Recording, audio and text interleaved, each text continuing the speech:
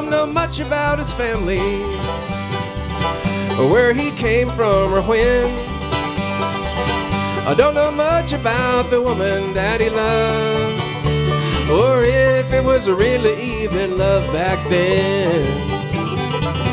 I find it hard to imagine what it was like when he was young, every day wandering through the rusted metal yards, searching for scraps of tin to feed his family on. His mind burned like an iron forge fire, worked his body for the money he desired. His soul was scarred from a hard life, they say, and his heart was cold as steel on a February West Virginia day.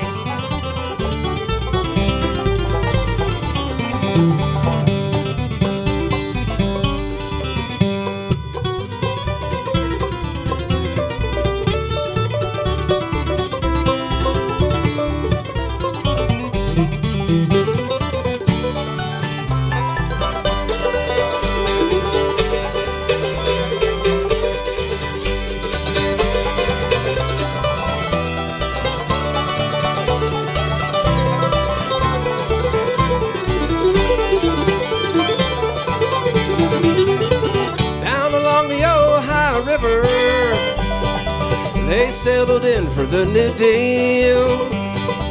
He ran an outfit for Bethlehem Steel, making 26-gauge panel in his one machine mill.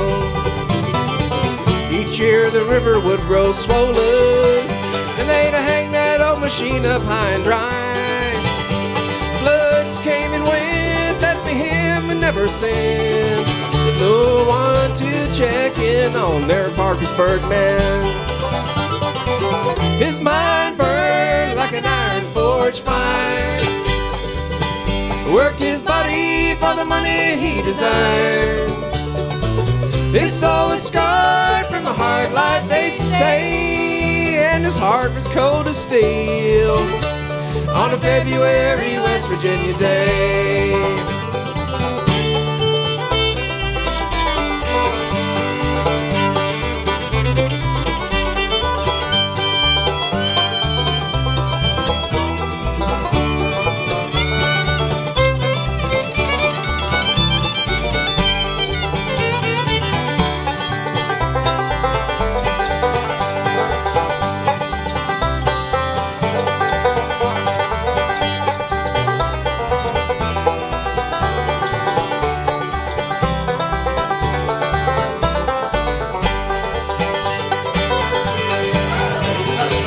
One year the floods are awful vicious, flattened trees and leveled buildings on the bank.